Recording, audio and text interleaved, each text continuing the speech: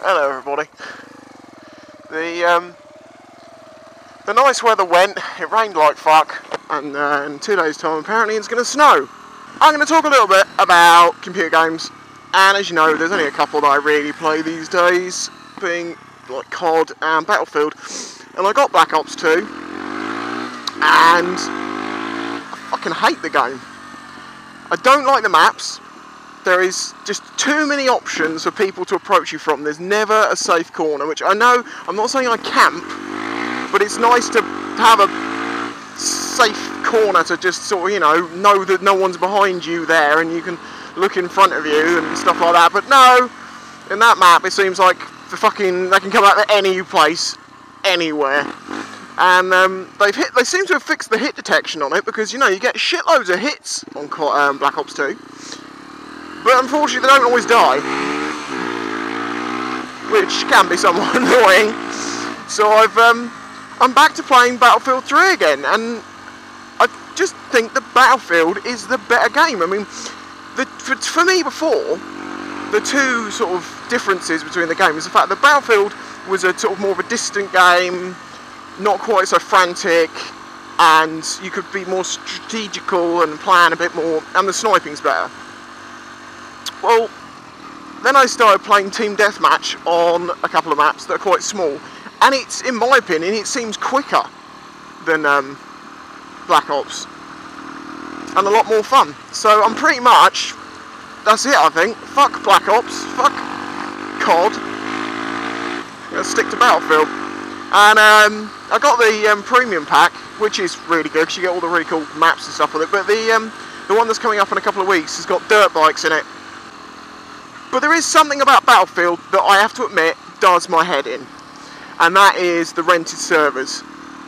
Because how many times, if you play Battlefield 3, are you doing really well, and you're raping people with a helicopter or something, not spawn, I mean just like flying around, getting a good number of kills, and you get kicked by admin. Or there's a jet, and you're flying a jet, and you shoot this jet down 3 times in a row, you're still flying around, it keeps dying, and you get kicked by admin. Basically, I think it's down to the fact that they're getting fucked off that you're too good a player. Now, I'm not a very good player, but I'm getting better. I'm actually, my physiotherapist has said to me, play Xbox, it's good for your thumb, because it gets you good range of movements, and just, it's hours of moving your finger, which you normally wouldn't have the patience to do.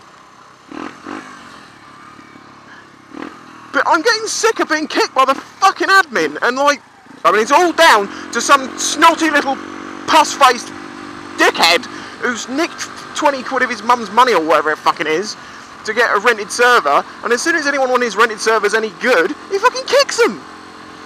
It does my nut in. And the other thing that makes me laugh is you'll notice that there's rules in each group, like no shotguns, no C4, no this, no that. There is always, but always, when I play one of these, it starts out that way, then someone pulls a shotgun out, and then every motherfucker in the game has got a shotgun. So if you do servers and you put no shotguns, just appreciate the fact that it is going to end up being all shotguns before too long.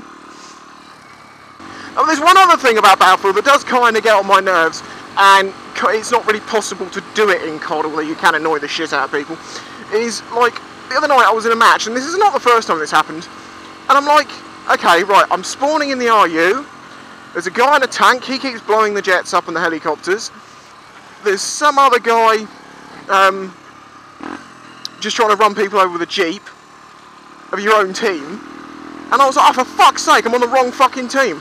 I switched teams and the other fucking team are doing it. I'm like, Jesus!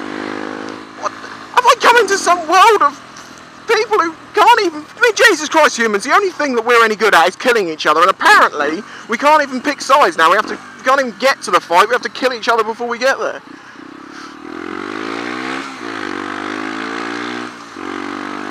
Of course, we just quit game and choose another one, but it's just quite funny. But then again, I suppose at times that can be quite funny if you're playing with close friends. But I was never expecting to come across an entire game where both teams are stuck in the RUs, just slaughtering each other.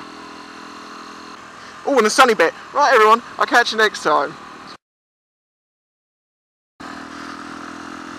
But it still just comes down to this one point, which is, should a bike that only does 30 be on a road that the speed limit is 70?